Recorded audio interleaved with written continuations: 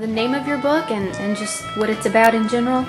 The name of the book is Chronicles of a Supernaturalist, and it's basically a book about my life and where I've come from and how I've grown along the way and a lot of my experiences that kind of shares a little bit about who I am and where I come from. And it's been a book that I was really proud to do, and it's been a long time coming. What stands out the most to you about your book? What do you want people to know?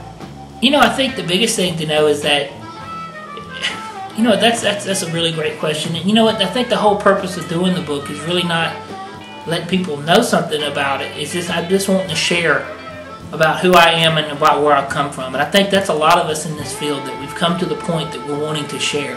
We have to share our experiences. We have to share who we are, no matter how far-fetched it is or how supernatural it is. We want to share our experiences. And that's one of the things I really wanted to do with this book, is to really get it out there, let people try to know who I am, where I come from as much as possible, to kind of end this phase to begin the next one. So that's really the biggest point of this book. And it's been a whole process of me getting to know who I am and my purpose along the way. And it's definitely been a spiritual journey and a journey that continues. And this just feels like the end of a phase for me. After all these years, what motivated you to finally pen this book? Why now? I think it came down to the point that I knew it needed to be done. I think I really felt like I'm at the end of a phase. Even to the point where I've grown up, where I look back to my childhood friends, David Burnett that I write about in the book, my friend that I lost in an accident, Eric. I look back at my grandmother, my family. The whole process is pretty much just experiencing who I am, where I come from, and what made me who I am today on this earth, and also why God gave me the abilities He did, gave the experiences He gave to me to maybe help people along the way. So I really feel like it was just a point that this is where I was at, and it's time to move to the next phase, and this was time to put this book down and share it with others. Is the book available now for people to purchase? Absolutely. You can get it at chroniclesofersupernaturalist.com, or you can get it at my website at shawnsellers.com and go to the links and go from there. Can we expect future books? Absolutely. We're working on a lot of projects. That's one of the things that I'm always doing. I'm always staying busy. So we got a lot of projects in the work. A fiction book called Elizabeth, which we've actually did a movie script with my team.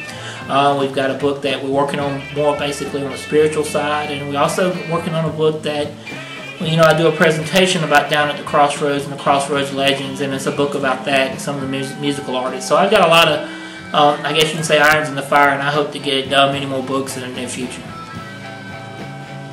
As an author and as an investigator, where do you see yourself in 20 years? That's a great question.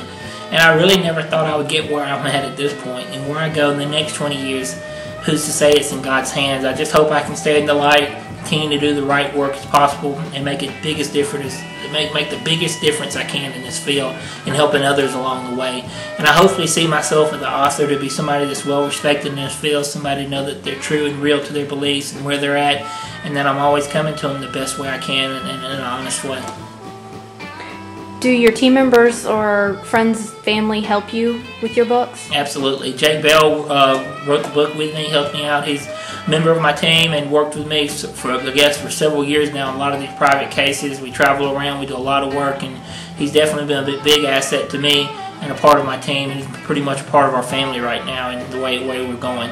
My wife Michelle's a big part of what we're doing in the promotions, the artwork, and my good friend Mark in Atlanta helped edit the book for us as well as our friend Pam.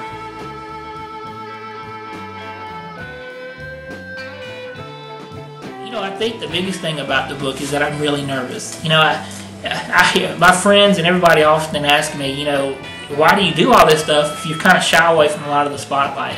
But I really feel like I really need to do this, and I really feel like it's a calling since day one, and it's something I've always dreamed to do. And I can honestly tell you this book is absolutely a dream come true for me. It's something I've always wanted to do and hope to do in the future. And what makes it so important to me is that I've been able to do it with people that I love and people that I work with, and the bonds that we have. It makes it that much special working with Jake and Michelle and everybody that believes in what we're doing in our cause. And it's also important to me to write about our childhood and my good friends and our loyalty, and the people that personally know us know the ties that pulls us together and makes it a special friendship. And I truly believe that everything I've done in my life, all the experiences has happened. At one point I maybe looked at it as a curse, but I truly look at it as a blessing. And it was the stones that I needed to take to get where I'm going and where I'm at. So I look at this whole experience as one of the greatest blessings I can have, and I'm really excited about this book, and I hope people enjoy it as much as I enjoy doing it. And I'm going to do a lot more projects in the future, and we'll definitely just do our work from our heart. That's the only way I know how to do things. But I appreciate everybody's support, everybody's friendship, and we'll keep doing the best we can.